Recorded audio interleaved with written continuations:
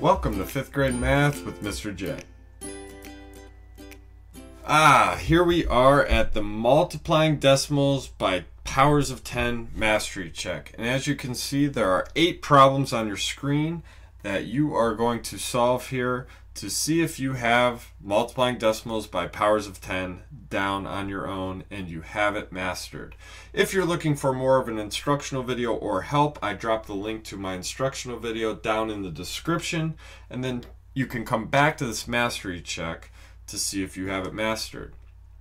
If you're not sure how mastery checks work on my channel, you should have something to write with and something to write on. And when I say pause here in a few seconds, you're going to press pause, solve these 8 problems.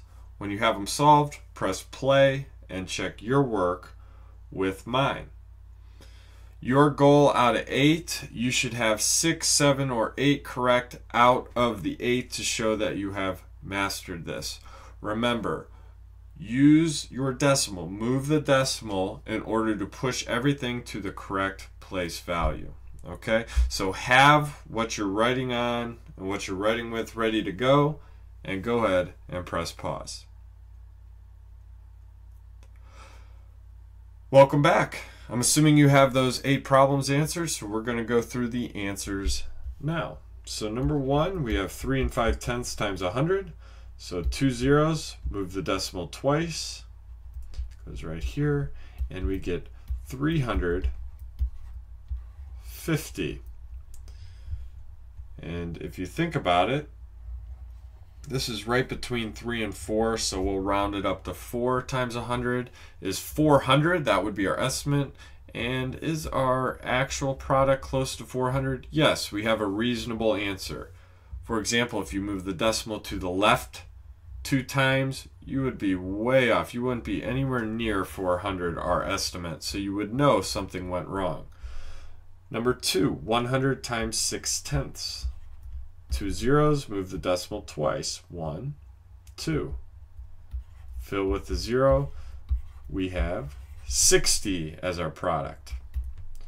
Number 3, 19 9/10 times 10 to the 4th. 10 times 10 times 10 times 10, which is 10,000. Look at our exponent. So we move our decimal 4 times. 1, 2, 3, 4. Got to be careful with this one.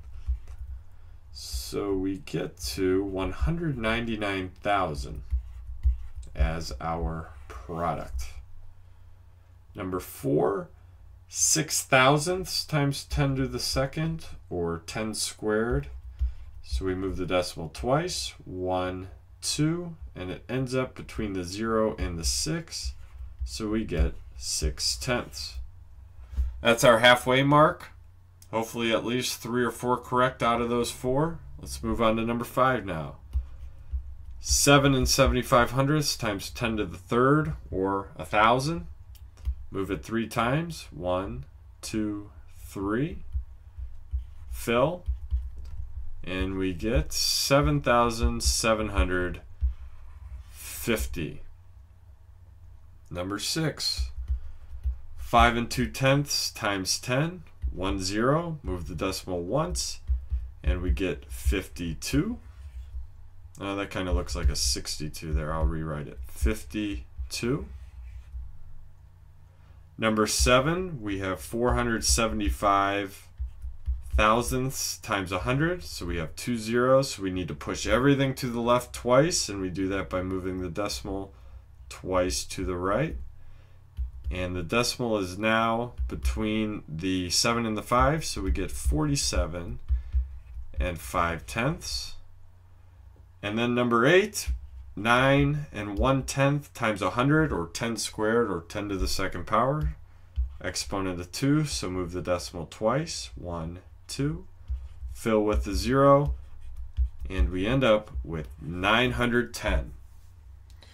So there are your 8 products for multiplying decimals by powers of 10. Again, hopefully at least 6, 7, or 8 correct.